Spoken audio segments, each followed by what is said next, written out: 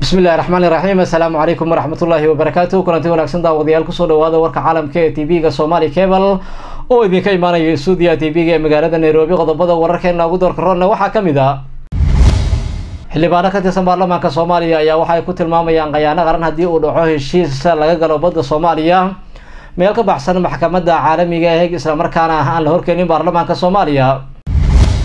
qaramada midoobay ayaa xilligan waxay eedeyn u jeedinaysaa ciidamada militariga ee dowladda Kenya kuwaas oo ay ku eedeysay weerar ay ka geysteen gudaha waddanka Soomaaliya.